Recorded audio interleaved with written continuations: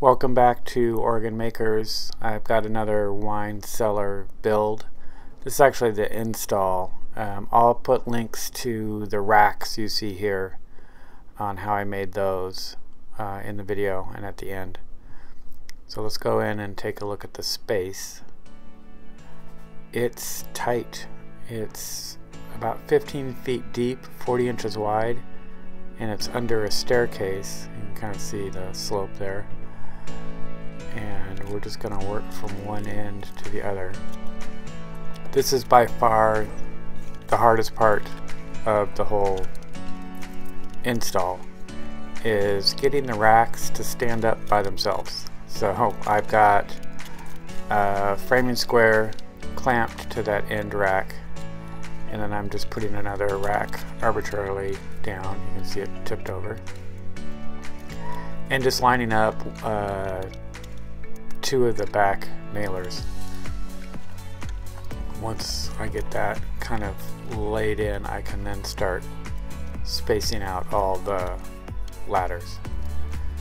I'm using little wood blocks that are cut to the right size, and I'm just grabbing the next one and clamping it in there. It's kind of tipping over on me again.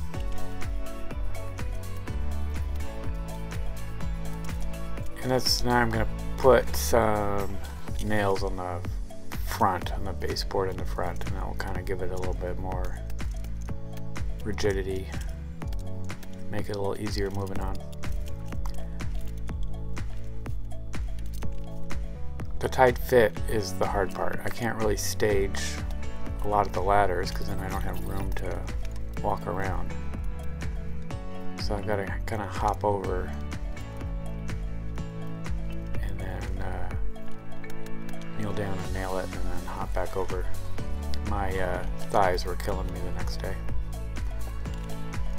I'm just kind of sliding around. So I can't really slide it too far down because the roof line drops. So I've got to just kind of wiggle my way in and out of there. Makes for an interesting fit. But the advantage is this is taking advantage of the dead space in your house, right? So putting a wine cellar under the stairs is a great idea. This is new construction. This room was purposely built to be a wine cellar. Basically, they stole 40 inches from the garage.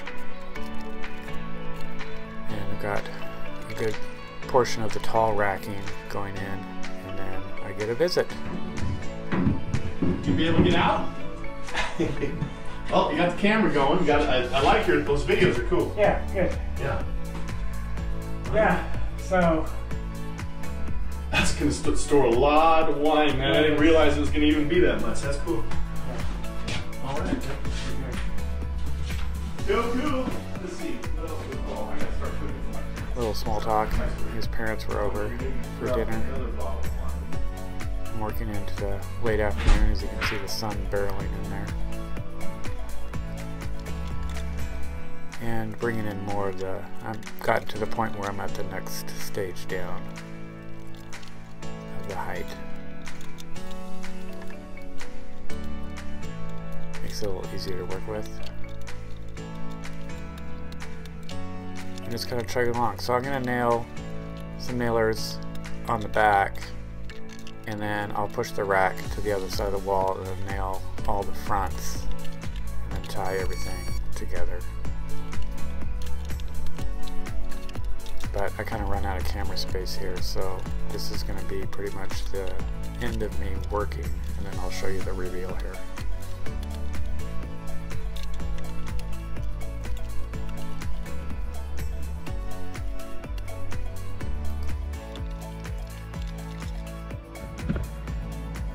Check out this bad boy. It's the Beaver golf cart.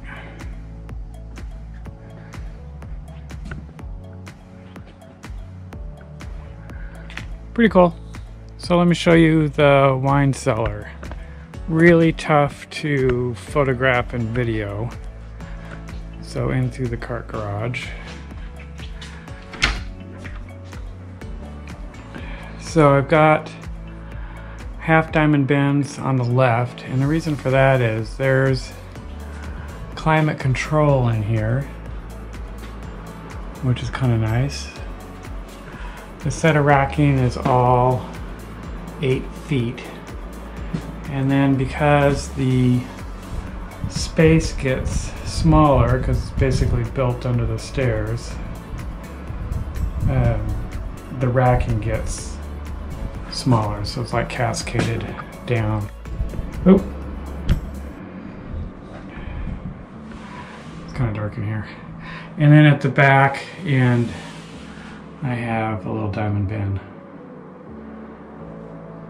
single diamond, which there's videos for both the diamond bins, and this video is going to be kind of short just because it's so darn hard to film in basically a 40-inch wide closet. But got one bottle of wine there on the display shelf, and this is all insulated and climate controlled. Different climate. This is in the Willamette Valley of Oregon, so definitely need a cooler, unlike the previous cellar, which was at the beach. Doesn't really need it. So there you go, another wine cellar build.